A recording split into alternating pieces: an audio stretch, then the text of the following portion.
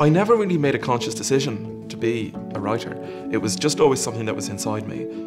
Well, I started off writing when I was a little girl, when I was about 7 or 8. Basically from the point where I could write words, I started coming up with stories. When I was a kid, I was always going to either be a writer or an artist.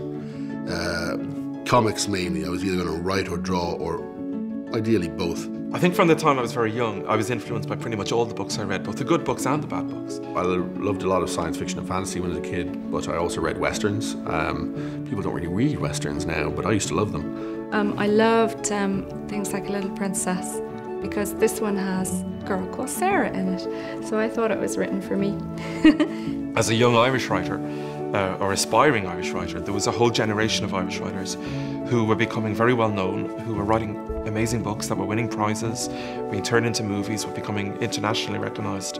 And it was very inspirational to me as a 18, 19-year-old, because it did say to me that this was not some crazy dream, that it was possible, that when I was of that age, somebody has to be one of the people who's publishing novels, so why shouldn't it be me?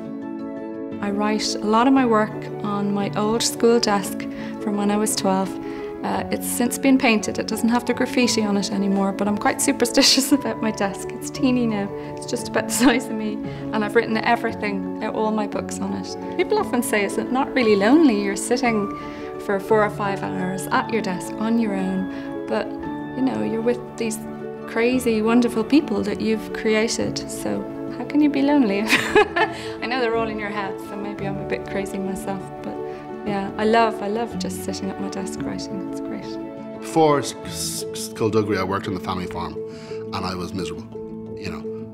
But my stammer was worse, and I was aimless, and I didn't know what I wanted to do, and you know, I didn't know how to get there. You know, the difference between that and me is a moment, and the difference is the moment Skullduggery Pleasant popped into my head. That's the only thing that separates that Derek from this Derek. So being a writer is not for everyone. It's for the lucky few who can actually seize the moments when they appear. You start to realize it more, you start to see it more, that, wow, I must want to be a writer, because all I want to do is write stories.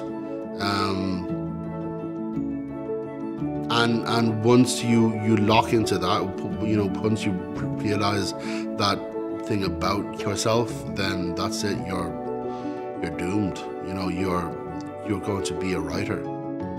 I just loved stories. I loved what stories did to me. I loved that thing where you're lying in bed late at night and your mother's told you to go to sleep, you know, 10 times over, and you just can't put this book down. It's like a film being projected into your head, really. You know, you've got past the point where you're deciphering words, and it's just, you know, the wind's blowing against the window, and you just think, oh, just a few more pages, just a couple more pages. I'll finish the chapter.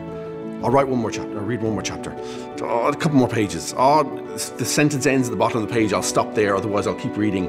And eventually you finish this book because you could not put it down. And I just thought, if I could do for other people what these writers did for me, that would be the biggest buzz. And it is. I mean, it's brilliant when you can kind of create stories in other people's heads.